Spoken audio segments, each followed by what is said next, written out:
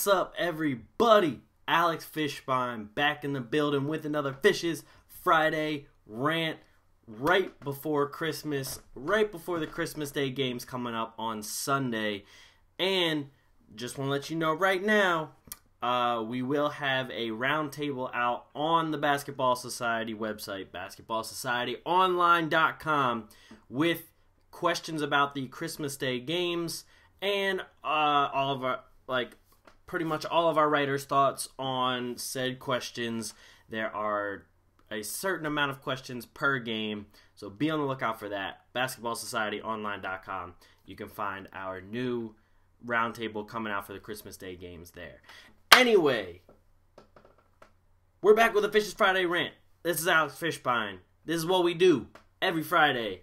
Every time we get on this camera, we talk about some of the hottest topics in the NBA, in the WNBA, in the NCAA, and with basketball fans, coaches, media, whatever it may be. And this week we have two different things that we need to talk about, and they kind of fall under the same kind of category. They fall under the category of anger management and anger issues and entitlement and, along the lines of that. So, to start things off, what I want to talk about first, we'll throw it over to the NCAA. We'll throw it over to North Carolina, to this school called Duke. You might have heard of it. They have this coach, he goes by, coach and then, a letter K. And, he coaches Team USA. And Duke's usually pretty good. They also have this guy named Grayson Allen, who people are now calling Graymon, as in Draymond Green. Why, you might ask? Well, if you haven't already seen it, it is because he's now kicking his legs out, he's tripping people, and he's throwing little temper tantrums about it. So, if you haven't seen it, even if you have seen it, we're gonna look at this real quick here. So, the high screens, starts with Elon going down the baseline. There's a foul already, and then all of a sudden, he just flails out. He blatantly, he's looking at his foot. He's looking at his leg go up to the other player's leg and trip it. Now he goes back to the bench. He's upset. He got a technical foul. He sits on the bench.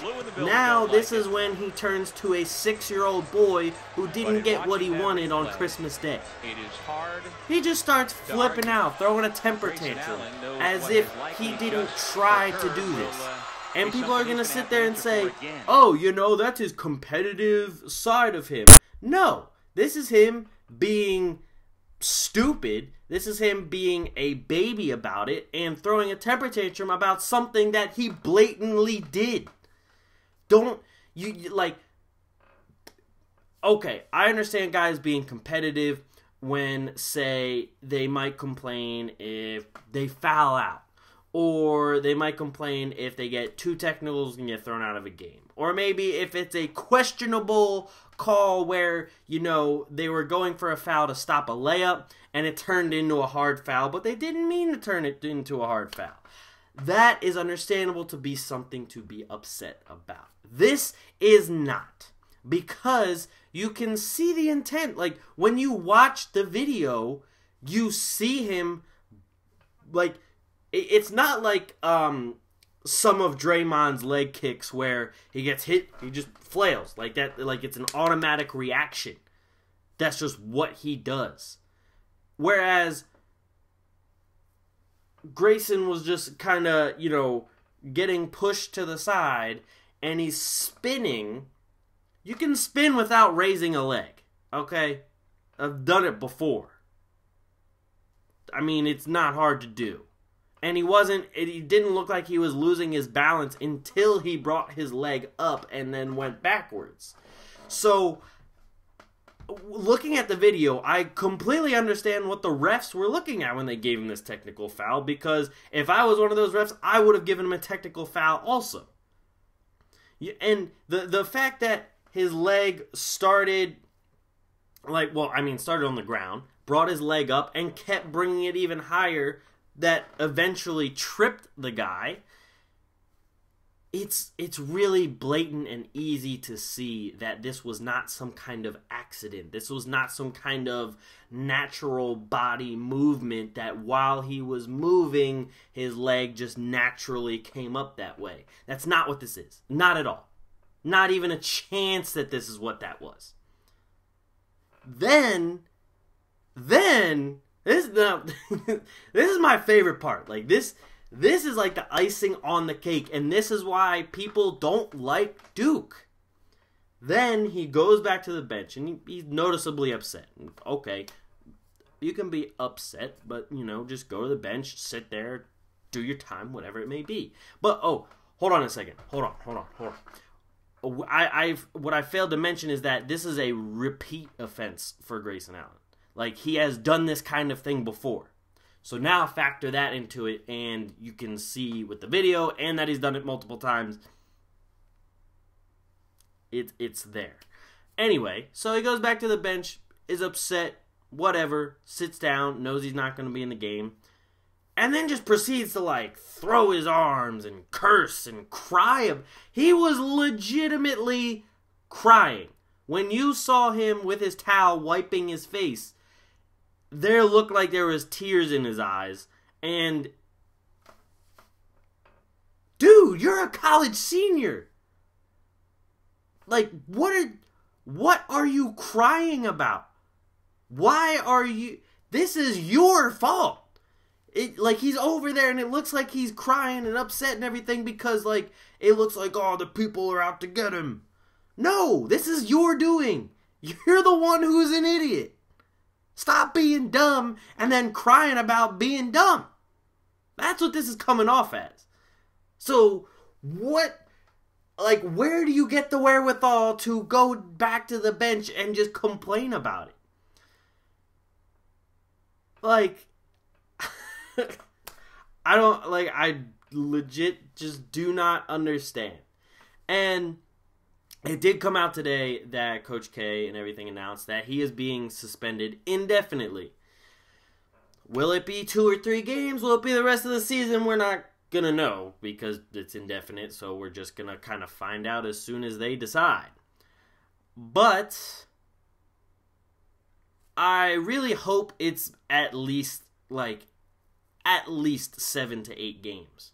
Because you don't teach a guy a lesson by just suspending him a couple games. It'd be like, okay, I missed a couple games, go out there and just keep playing and doing the same thing.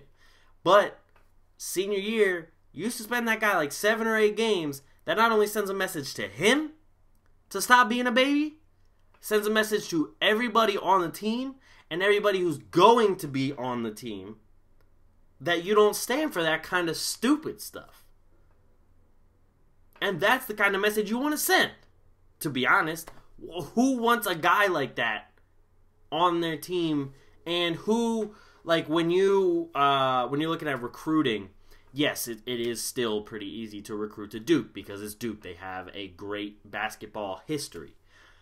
But if they see a guy like Grayson Allen on the team, what would make a recruit want to go and play for a guy who's going to sit there and cry about stuff like that? I don't want a teammate like that. I don't care how good he is. If he's Kobe and Kobe, how Kobe got upset at people and would kind of yell at people, I understand that because Kobe isn't crying and everything based off of something that's his own fault. He's trying to he's yelling at guys. That's how Kobe worked. He just yelled at guys and that's how he got his point across. But Kobe never got a technical foul by tripping or doing something stupid and then complained about it or cried about it on the bench and flipped out and had a temper tantrum. He just didn't. So, the next thing that I want to talk about is this whole George Karl ripping Carmelo and a lot of the Nuggets players and the book he has coming out. Now, let's start with the name of the book. Furious George. First off, if you want us to take you seriously, you do not name your book based off of like a wordplay of Curious George. You named your book as like a pun or wordplay off of a book about a monkey, a cartoon monkey, that was like a lovable character, and it's fun, it's happy, whatever it may be. So now, first impression, I'm looking at this title, and I'm saying, is this supposed to be like a joke? Like, are you kind of saying this as in like, haha, I might have been furious sometimes, but I'm not really furious that much? I don't really get what you're trying to say with that. Like, I understand that you're an angry old man now, and whatever it may be. But anyway, moving past the title and everything, getting on to the comments about Carmelo, Kenyon Martin, J.R. Smith, and the rest of the Nuggets and everything. He comes at Carmelo for his play. He comes at Kenyon Martin for his play as well, like in his friendship with Carmelo. He says that Carmelo is like the best offensive player he's ever coached. Didn't give anything on defense, was not a leader. You would hope that your best player, your star player, is a leader, but he wasn't. That he was a selfish player, had a bad attitude, whatever it may be. Now, let me say this right off the bat. If you're a coach, hey, go ahead, criticize players for their play, criticize them for what they may or may not have done on the court or in practice. Things like that, like leadership abilities, whatever. I understand if you're criticizing that kind of thing. The moment he brought into this the fact that him, Kenyon Martin, and whatever did not have a father is the moment you went way too far. That's when you cross the line. This is like Colin Cowherd talking about John Wall and how he's not going to be a good enough point guard because he didn't have a dad. What kind of stupid stuff is this? And yes, I am keeping it more PG here. I can say many, many other words that better describe how I'm feeling. But come on, man. Really? What makes you bring that into this equation? What goes on in your mind that you decide to say, oh, he's not a stand-up guy because he doesn't have a dad? Seriously? I know plenty of women who are better men than most men. Plenty of single moms who do a lot more in life than dads do. Dads that are there. So first off, this comment is way off base in that standpoint. Second off, it's way off base in the fact that why are you inserting yourself into his personal life when you are just his head coach? Like I said, if you're criticizing his play, what he does on the court, his leadership on the court, practice, whatever, I get it. That was going way too far. Way too far. And the whole fact of this book, now to quote a coworker and friend of mine, this book is pretty much like the burn book from Mean Girls, if you've ever seen that movie. Like, after reading that, just like those few excerpts, it pretty much sets it up to look like that each chapter is just going to be him flaming on players from each team that he coached. That's really all it looks like it's going to be. Flaming on players, GMs, refs, other coaches, whatever. That really looks like it's that is what it's going to be. Like it even said when I was reading like the little summary of it on Amazon or whatever, it was talking about that he also talked about Allen Iverson. He talks about, the Sonics when he coached them. If he had this kind of stuff for Melo, after how, like, Larry Brown kind of reacted with Allen Iverson in Philly, I'm really curious to see what George Karl has to say about Allen Iverson. Because if he has this kind of stuff to say about JR, Melo, Kenyon Martin, and all of those guys, he's going to have some stupid and crazy to say about Iverson too, most likely. And the thing is, like, it's cool that George Karl has all these wins, but normally these coaches that have a lot of these wins are staying with the same team for a long time. Example, Popovich. Example, Phil Jackson, who stayed with the Bulls for a while, then stayed with the Lakers for a while. George Karl doesn't stay on these teams coaching for that long. He stayed on the Nuggets the longest. That was his longest tenure. But usually, he gets ousted because everyone hates him. So, I don't really know how that exactly makes you a great coach if everybody hates you. Like, I don't understand how that's good for business. I don't understand how that's good in like the long run of your coaching tenure. So now, let's look at this. Now, everyone already hates you. They already hate you. Now you're going to bring out a book to flame on the people that already hate you.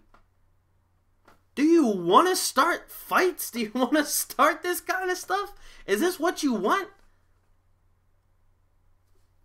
Why can't you just write a book on your experiences and kind of just give a brief overview of things?